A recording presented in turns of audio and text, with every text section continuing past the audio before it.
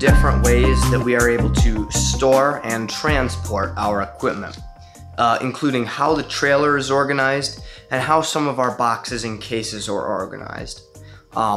For more reference on this, you might want to see our gig logs, where you can see a little bit more detail on how the cases themselves are loaded. But in general, today I'm going to be showing you how the trailer itself is organized and how some of our boxes are organized, to give you an idea of how you can better yourself as a DJ and maybe get to gigs a little quicker, set up a little quicker, that type of thing. So let's get right into it.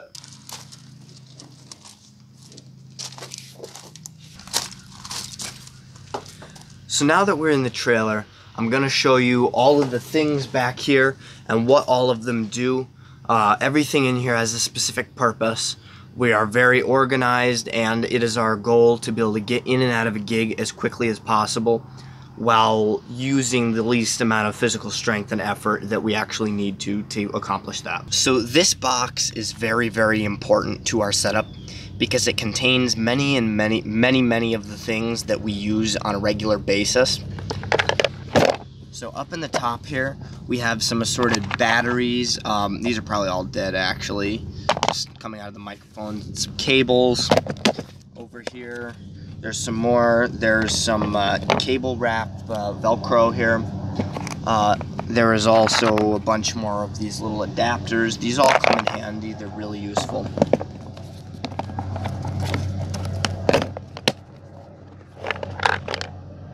Inside of here, there's all kinds of things that we might need. Like, here's some garbage, right? That's from these batteries. But other than that, there's all kinds of useful stuff like pliers, wrenches. There's the Lixada, if you remember that from our early days. That was that thing was terrible. A pair of scissors, tape measure. There's all kinds of useful stuff. And then if you look a little bit below this, you'll find the setup for our monitors. These are the passive monitor speakers that oftentimes Nick uses. This is the LePai amp. Man, I love this thing, but I think I broke it. I'm not sure what happened there, but this is a great little amplifier. I really enjoy using this thing. I think I got it for like $5 a yard sale.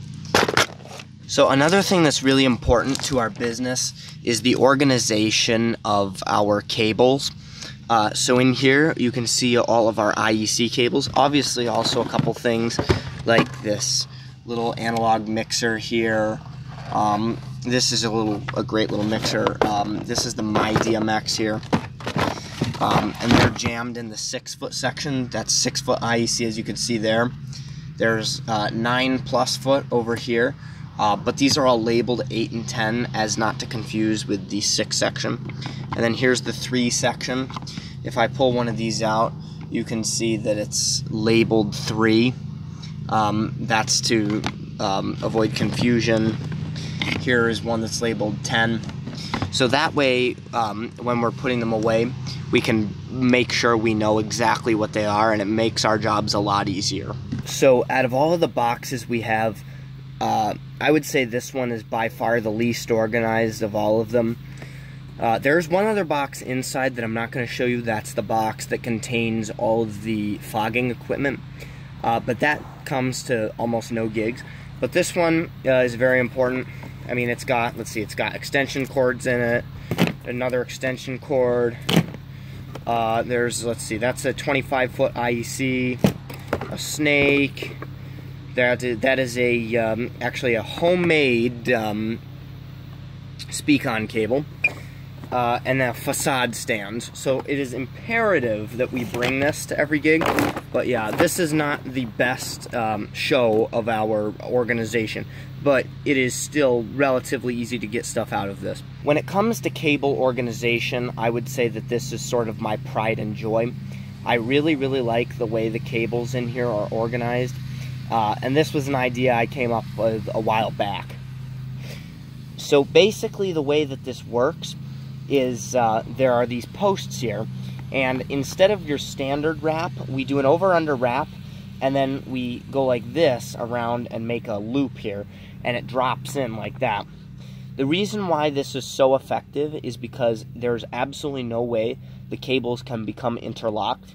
and thus your cables will never become unorganized. You pull the cable out every time, it'll throw right out, and you're ready to go. So this has saved us an absolute ton of time.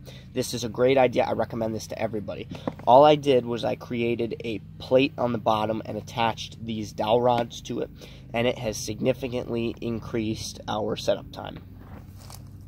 So in terms of organization, the one thing you have probably noticed the most throughout our videos is these giant flake cases that we use. Now, going from one side to the other, this is our new STX, a JBL STX 828S subwoofer, and it has caster wheels on it now, straight out of Harbor Freight. They're 180 pounds each, so that's fairly impressive. We have the case I refer to as the flat case that now has a set of casters on it. This holds all of the lights, and it is an excellent case, and by God, it's awesome.